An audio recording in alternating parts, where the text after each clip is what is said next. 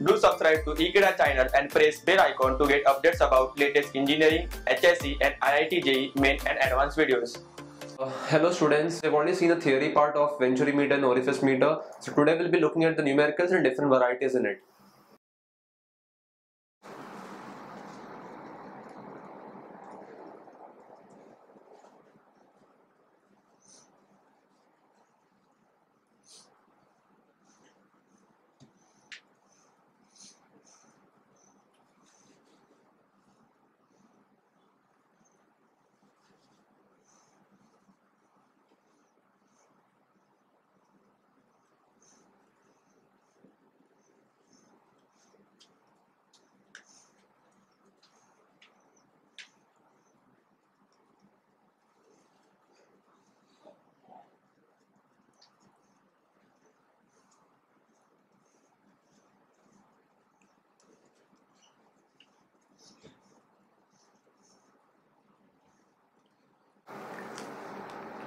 So let me read out the question once again. 300 mm by 200 mm Venturi meter is vertically placed carrying water in the upward direction. A differential mercury manometer is connected to the inlet and the throat of the Venturi, which gives a reading of 20 centimeters. So we have to find the discharge, and the value of coefficient of discharge you have to assume at 0.98. So it's a question similar to the question 1 that we solved earlier. Here the only thing is you have to calculate discharge. Earlier we had to calculate the value of the reading, the mercury reading.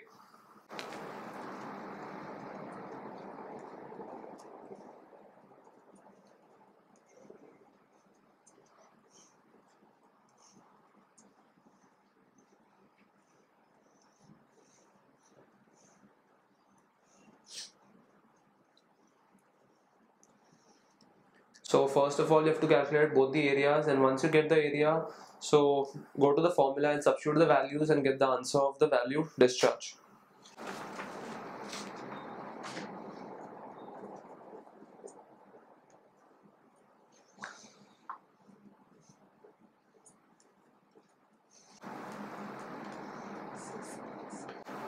We've got the value of A1, A2, we've got the value of H also. Now let's use the formula for discharge and substitute all the values.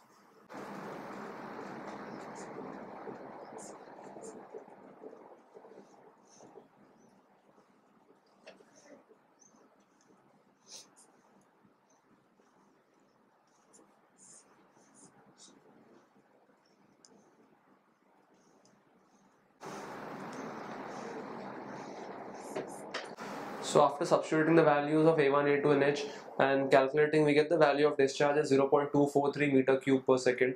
So that's the answer. Since the value of coefficient of discharge is given here, we need to find the actual discharge, which is the theoretical discharge multiplied by the coefficient of the discharge value. So the value of discharge that you get through the formula is the actual discharge, and the theoretical discharge is when you multiply it with the coefficient of discharge, which is given as 0.98.